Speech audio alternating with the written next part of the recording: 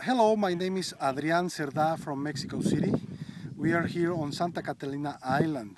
It's a great island because it has a lot of endemic animals and plants, and it's just marvelous, wonderful. We are here looking for the elusive rattlesnake, and I found one actually. We observed it and we looked around and we finally found it in a rocky outcrop. I was looking inside or underneath the rocks, in between the rocks, underneath the piles of vegetation, and finally, wow, there a big, good sized one, white coloration, probably a female.